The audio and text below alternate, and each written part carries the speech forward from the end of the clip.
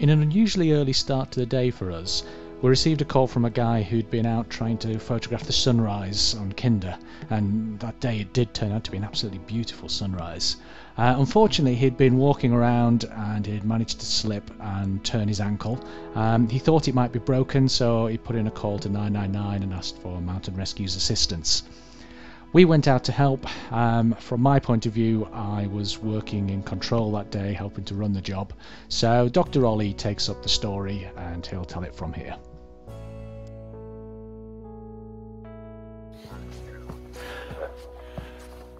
It's 8 o'clock in the morning on the Saturday before Christmas 2021, and Kinder Mountain Rescue Team have been called out to assist a male with a lower leg injury on the top of Kinder Scout. We're in the second group going up onto the top. The group ahead of us haven't got to the casualty yet, but we know that helicopter support is unavailable, so we're carrying up all our heavy equipment, stretchers and splints, and it's all quite heavy, as you'll be able to tell by my breathing.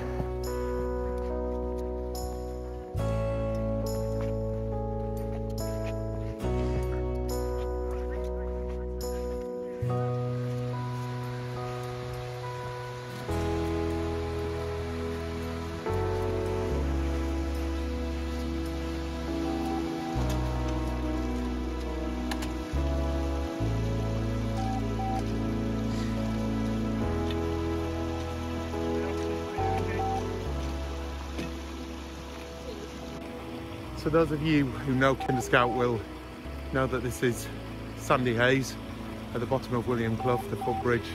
We've now got quite a steep walk, so we're just gathering our breath for a moment before tackling the hill. We've heard that our first hill party have reached the casualty site. They haven't, they're in the process of assessing the patient at the moment, and hopefully we'll hear more soon, and fingers crossed it's nothing more serious than a lower leg injury.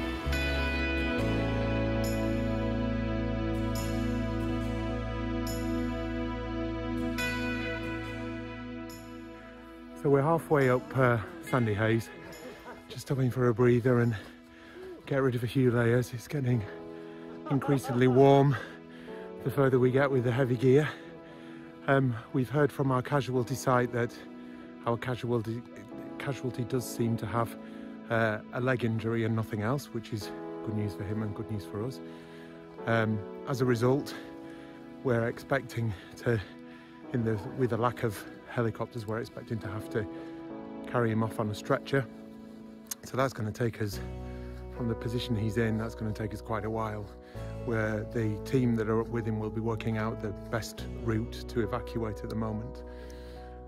In the meantime, we're a little bit low on numbers today.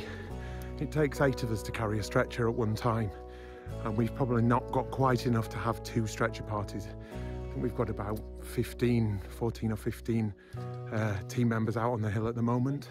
So we've asked for help from our sister team in Glossop, and Glossop team leader and a group of Glossop members are making their way up onto the top of Kinder from Tunel. So hopefully by the time we get there, they'll be almost with us as well. Glossop are usually fairly fast, so they'll help us with the stretcher carry off. So we're now on the top of Kinder Scout. We're just walking towards the downfall from the top of Sandy Haze.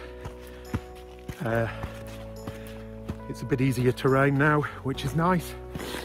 And our colleagues from Glossop met us at the top of Sandy Haze and took some of their heavy gear from us, which is really nice of them.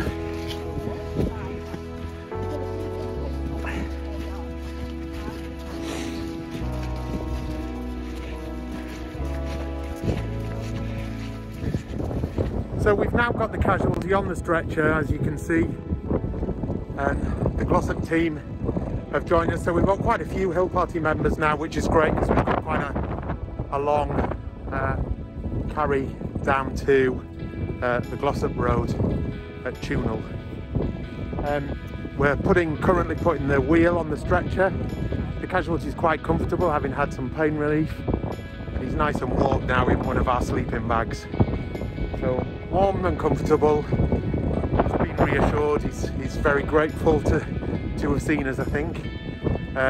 Thankful. We're still very grateful that the weather is just spectacular up here this morning, and we hopefully will get down at least the majority of the way before any of those clouds down in the valley reaches.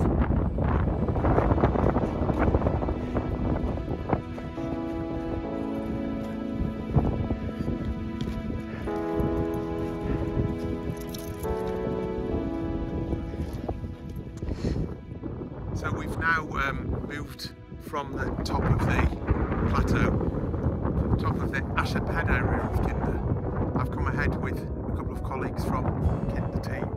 We're ahead of the stretcher party now because we're going to need to set up a safety rope to allow us to get the casualty on the stretcher down this steep part of the edge.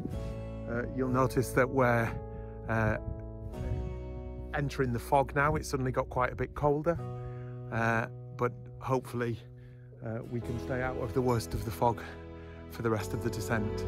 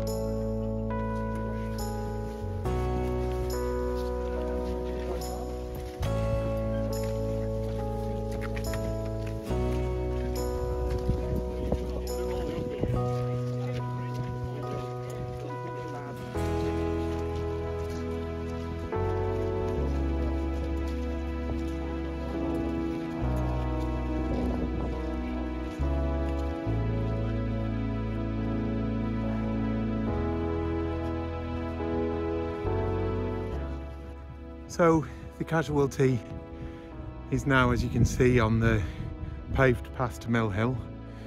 We've got the stretcher wheel in position, which makes the ride more comfortable for the casualty and also for those carrying the stretcher or guiding the stretcher. It takes a lot of the weight off the backs of the stretcher party and makes hopefully what we do a bit more sustainable. We've probably got about an hour's walk down here to Tunel on the Glossop Road from Hayfield, where a road ambulance has been dispatched to meet us.